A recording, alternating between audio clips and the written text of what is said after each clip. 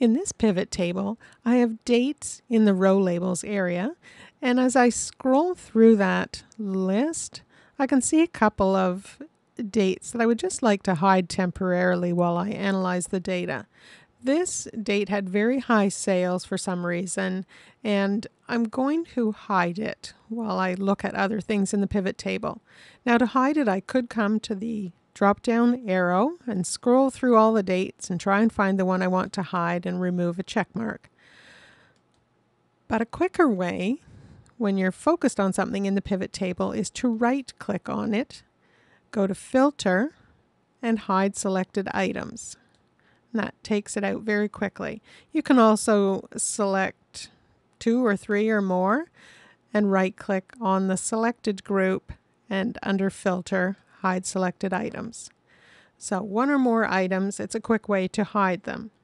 You can also narrow the focus very quickly in a similar way. Select the items you would like to keep. So we'd like to just keep these dates visible and hide everything else. So I select them, right-click, and under Filter, keep only selected items. So just those are visible and everything else is hidden.